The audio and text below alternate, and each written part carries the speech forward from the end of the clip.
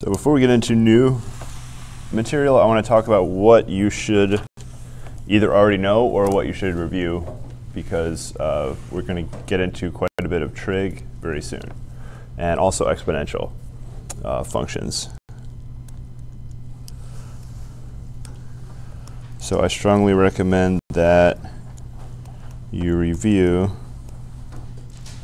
1.3, which is trig.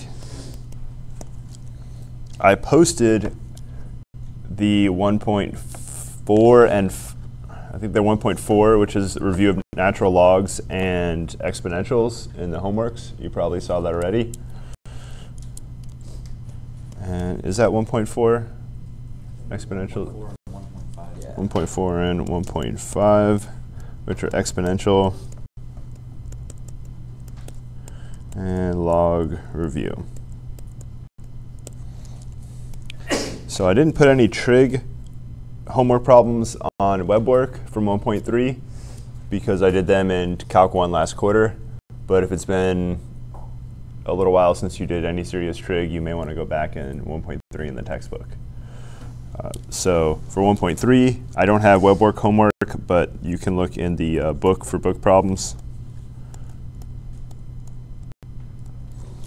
And especially if you forgot the exponential and logarithmic rules, if you add an exponent, it's the same as multiplying bases, but what do you do if there's multiplication in the exponent or division?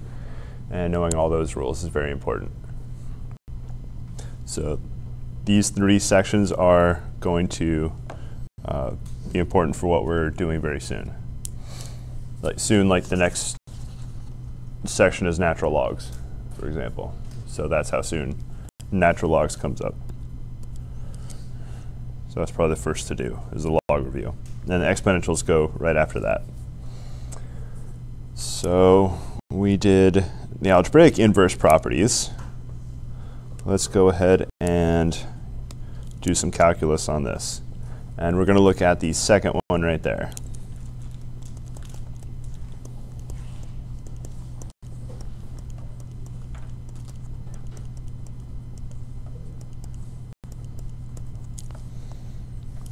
So I'm going to take the derivative of the right side.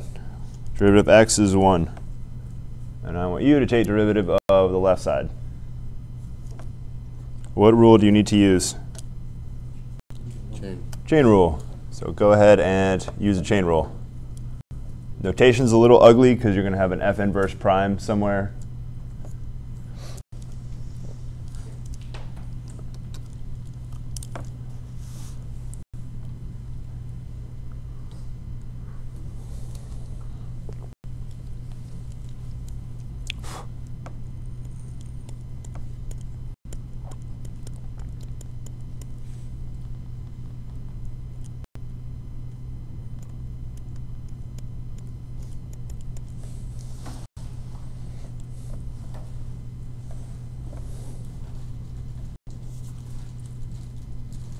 So this is a very inelegant notation to write the inverse derivative. Sort of looks like f to the negative 11th power.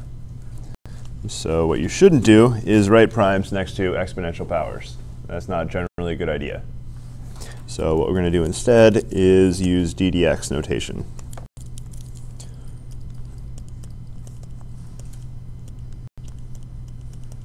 So I'll write it like this. So this is the derivative of f inverse of x. And I'm going to solve for the derivative of f inverse of x. So I'm going to divide out by that f prime of f inverse.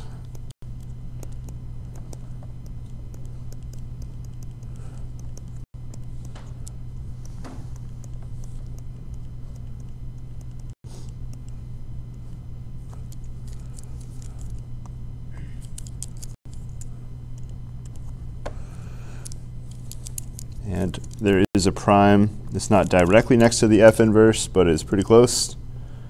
So you may want to intentionally write your primes at slants. So it looks more like a / as opposed to a 1.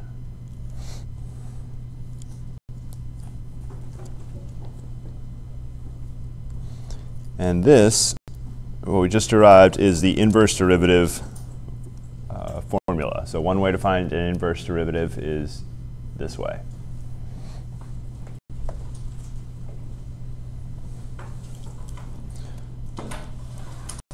So our first example problem, let f of x equal square root x, and want to find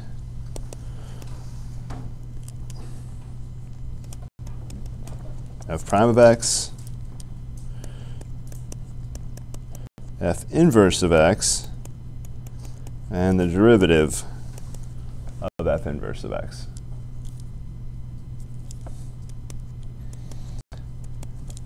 The easiest order, I think, to find them in is probably the order I wrote them. So take the derivative of f first, and then find the inverse.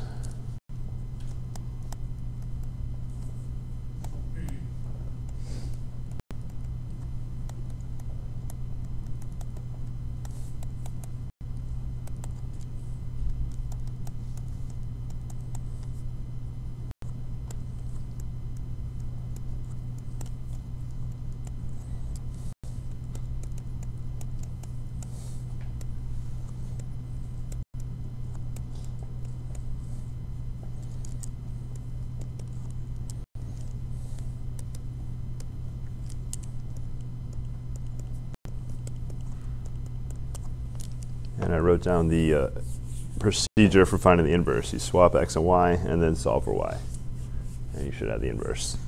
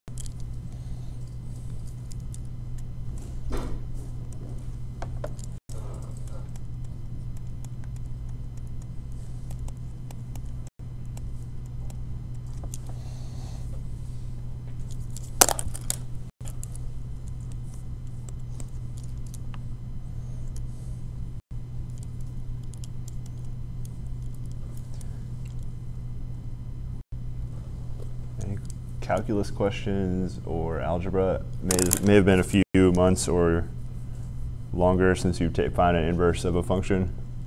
So I wrote the procedure up there.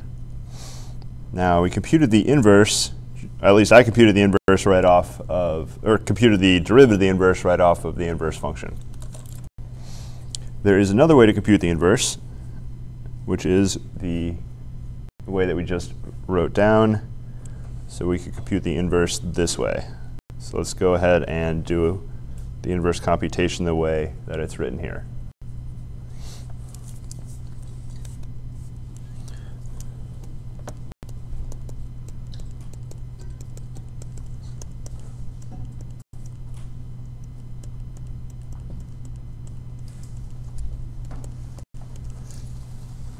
So f prime is 1 over 2 square root of the input, which is f inverse of x,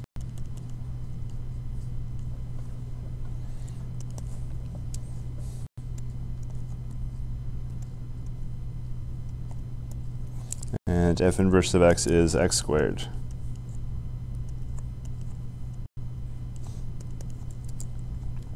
So we'll multiply by the reciprocal.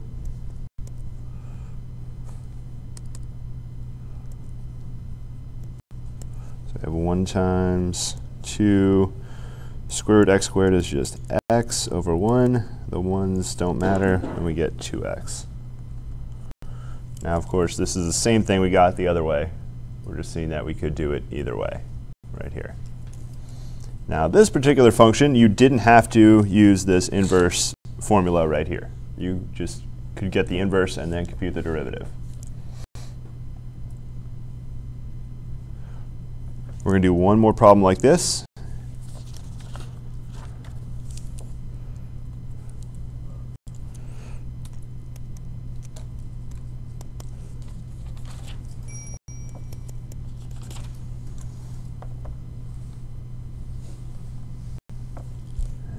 use the function x plus 3 divided by x minus 2. Now, square root of x was definitely 1 to 1, so I didn't bother checking. Let's check this is 1 to 1 before we go and find the inverse. Now, check 1 to 1. You could graph it, but you'd have to be very careful when you graphed it that your y values were very accurate, because you need to see if there's any repeated y values. So graphing is not a very good way to check if something's 1 to 1 overall. We're going to use the algebraic test, which I thought I wrote down somewhere. There we go. We're going to use this. So we're going to assume that f of x1 equals f of x2, and see if we can determine that x1 and x2 are the same.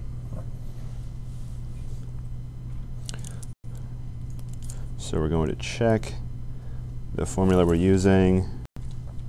Suppose our function is g, so we're going to suppose g x1 equals g of x2, and hopefully we can determine x1 equals x2.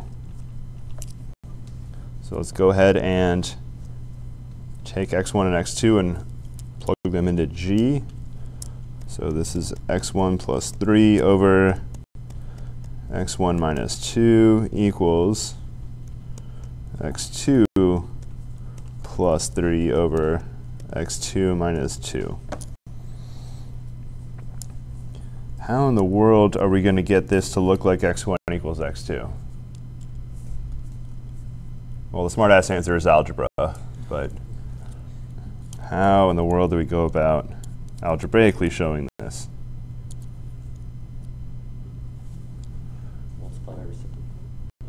So fractions overall suck. Let's multiply by both denominators. So both denominators are going to multiply by this. So it's going to knock out both. It's going to get us out of fraction land.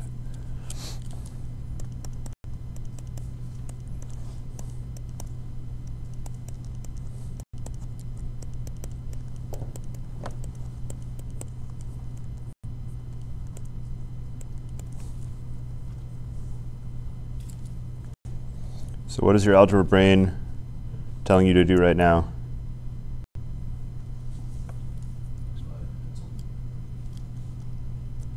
So unfortunately, none of the terms are the same here. They're similar, but if you look, the x1 term on the left has a plus 3, on the right has a minus 2. So we're not going to get to cancel in this form.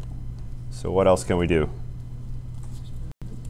Expand it out. Hope for the best. So let's do that. FOIL it out, see what cancels out, and what you can combine.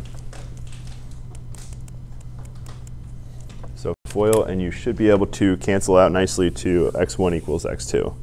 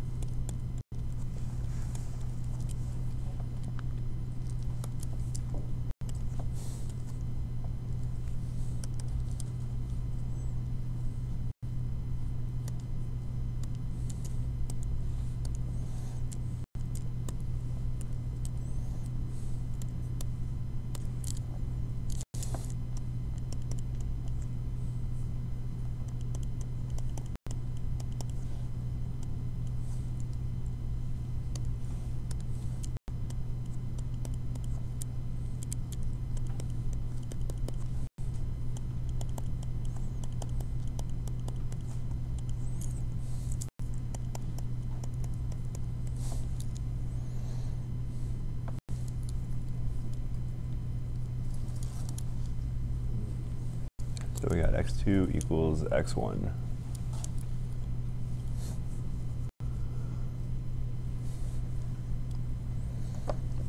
Algebraic questions showing this a one-to-one. So none of the steps individually are difficult, just making sure you don't make any mistakes is probably the hardest part.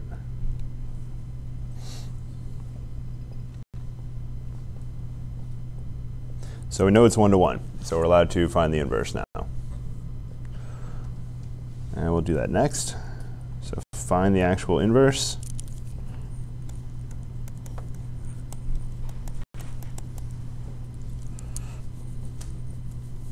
We're starting with y equals x plus 3 over x minus 2. Swap x and y. And to solve for y, a good first step is multiply by denominator. Get the denominator out of there.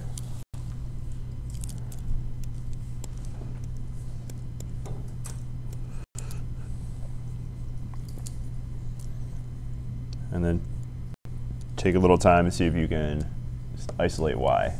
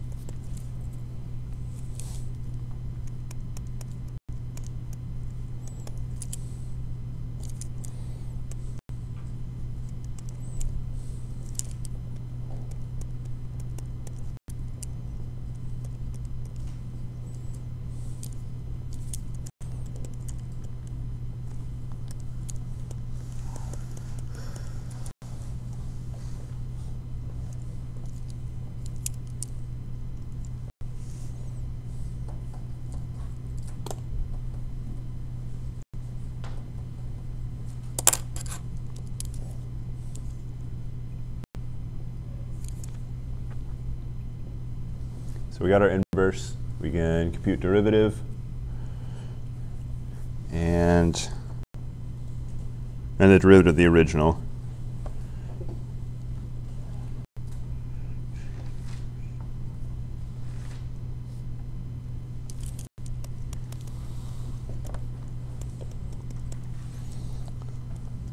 So find original g prime, the original function derivative.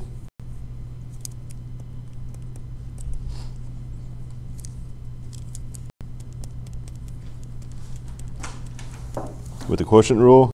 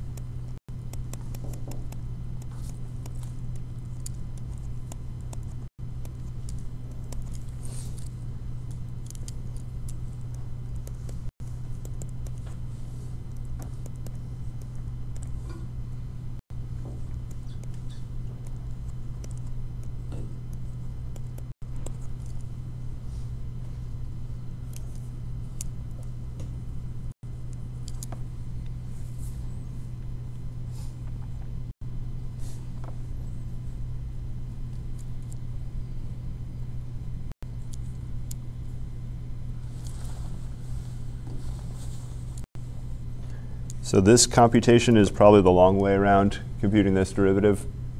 The other way is going to be way shorter.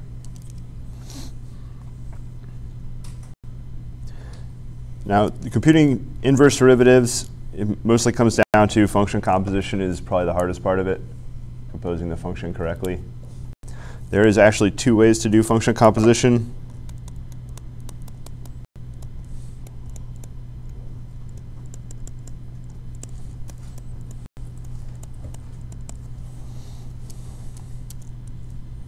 So we'll do this with an example.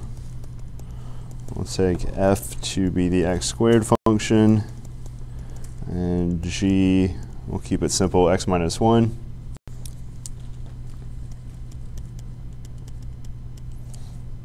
So there's two ways to compute f of g of x. You could either go with the plug in the inside function first, which is, I think, the way I mostly did it in pre-calculus class. So g of x, x minus 1, and we're going to take that input x minus 1 and then f it. So apply f to that, which looks like, what does f do? Takes that input and squares it. So it's going to look like this. Whole thing x minus 1 squared. The other way, the other order you could do it is you can actually apply the outside function first. What does the outside function do? It can be a good idea to just write out the outside function with a box. So it takes box, squares it like that. So it's going to take this g of x and it's going to square it like this. And now I just take what is g of x, x minus 1, and write in x minus 1 in place of g of x. So you can go outside in or inside out. As long as you're careful, you should get the same thing. That's all that's happening up here, except the functions have slightly different names. One of them, the outside function is g prime, the inside function is g inverse. You just have to be very, very careful about plugging them in.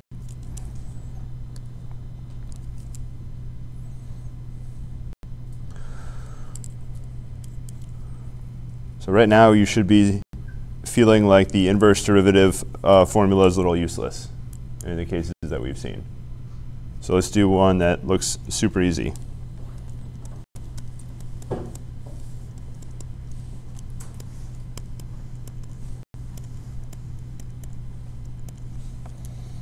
We're going to compute the derivative of cosine inverse x. You know anything about derivative of cosine inverse x? You sure don't. Don't know much about it. I could draw a graph that might be a little helpful, but don't really have any idea about the derivative of cosine inverse of x. However, I do know about the derivative of inverse functions in general. So let's write what I already know down here. So what I already know.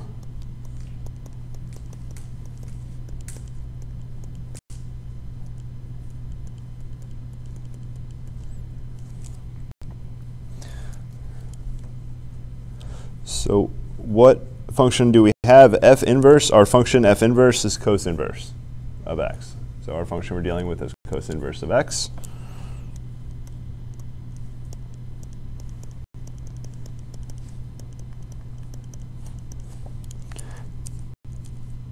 Easy question. What is regular f of x? Cos of x. Cos of x. Don't use too many brain cells here. Just the opposite function. What else do I need in this formula? So I need got f inverse. I don't actually directly need f. What do I really need? F prime. But in order to get f prime, I have to get f on the way. So what is a derivative of cosine x? Almost. Negative sine x. So that should go on your cheat sheet. Derivative of cosine has a negative. Derivative of sine is positive cosine. Derivative of cosine is negative sine. Right? All of you are looking at me like I'm crazy. What's that?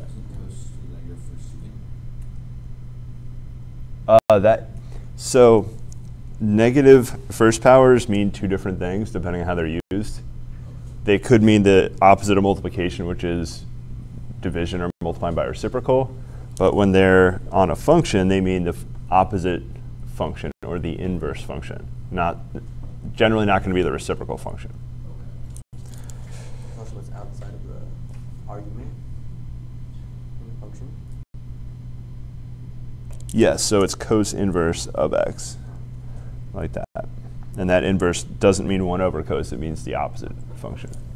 So we did compute the derivative of 1 over cosine, which is secant, and that was, I think, derivative secant is cosecant squared, I believe, somewhere on your cheat sheet. But we computed that one already, and all the regular trig functions.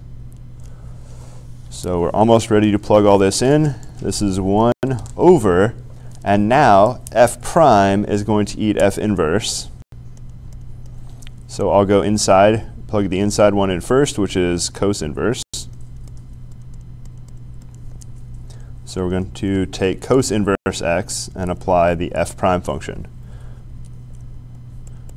So f prime of a box is negative sine of the box. So it's going to be negative sine of cos inverse of x.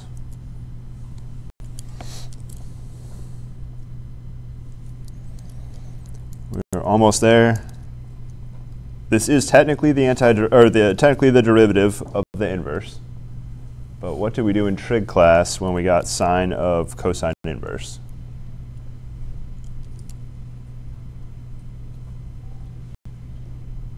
We simplified it using some trig. So let's go ahead and simplify it. Generally, the easiest way is draw a triangle and use SOHCAHTOA.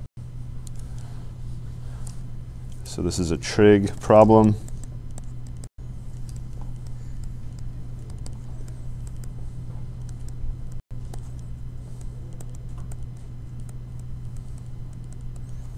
You can simplify any time there's a trig and a trig inverse function composed, or the other way around, trig inverse of trig. You can simplify. So on the inside, we're going to let theta equal cos inverse x.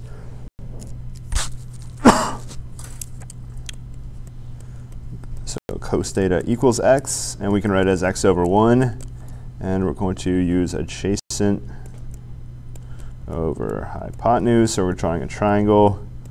Theta, there's our right angle. And adjacent is 1, hypotenuse, no, adjacent's x, hypotenuse is 1. So the y side right here is going to be, I can use y temporarily. So x squared plus y squared equals 1 squared. Y equals plus or minus square root 1 minus x squared. And we always go positive when we do these.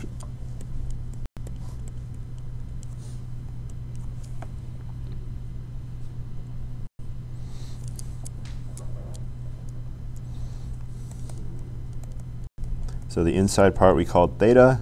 So the sine of cos inverse x is now sine theta. And sine theta is opposite over hypotenuse, which is square root 1 minus x squared over 1.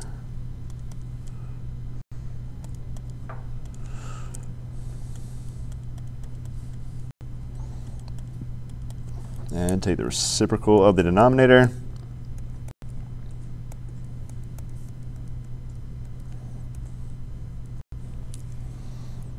And that expression is the derivative of cosine inverse.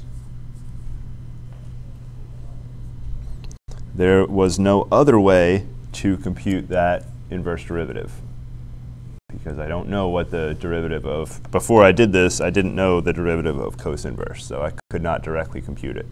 There's no way to do so. So there are functions who you may know their inverse, but have no way of getting to the derivative. So use this way. And it sort of sidesteps it. As long as you know the inverse function and the regular function's derivative, you can use this formula. What was your last step? So I took the reciprocal of the denominator, so I just flipped it over.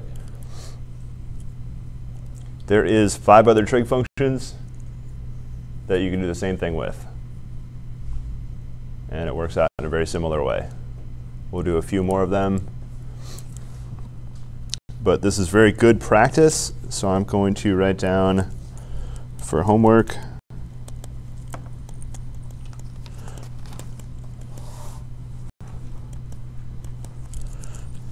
derivative of sine inverse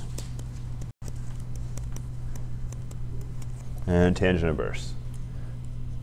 And tangent inverse gets a little strange because the derivative of tangent secant squared, so you have to be a little careful with you'll have a square in there.